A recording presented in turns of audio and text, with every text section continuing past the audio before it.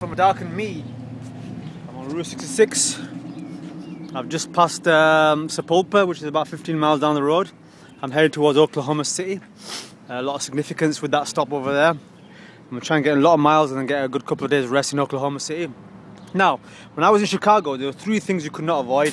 There are three things you couldn't avoid, and they were, four things, sorry, a Walgreens, a Dunkin' Donuts, Subway and McDonald's, which is pretty much, you can't avoid that worldwide. But this is another thing you can't avoid on Route 66. Is this here called Dollar General. All over Route 66 these shops are, and yeah, it's just like a big convenience store, and so yeah, just stocking up on food. As you see, got my essentials here. Got my Pringles. Now I got the jalapeno flavour this time. And how we doing, sir? Alright, how you doing? You okay? Good. I'm just making a little document.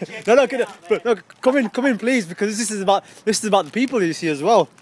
I'm cycling Route 66 basically. Oh, is that what you're doing? That's what I'm doing. Yeah. And from where are you at? I'm coming from the UK.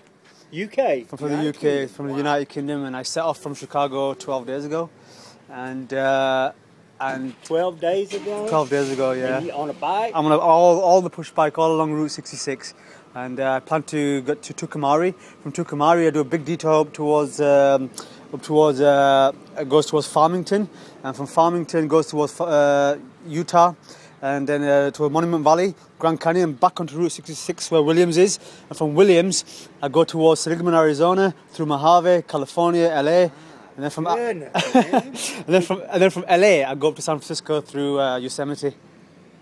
Well, good luck to you. Thank you, sir. I'm doing it for cancer research as well. No, not cancer research. I'm doing it to represent those who suffer from cancer in third world countries. So that's my message I bring along with this ride as well. Oh. So I'll just I seen this here. These are essentials. I need my salts here. Yeah, salt. I never eat Pringles, but this is you know. You expel salts fast in this part of the world. Right. Then I got my blueberry. You want a blueberry muffin? No, thank you. Sure? Thank you. But you know, one thing you don't have problems in America is feeding yourself. So I'm desperately trying not to lose weight. You see. Yeah, you don't need to.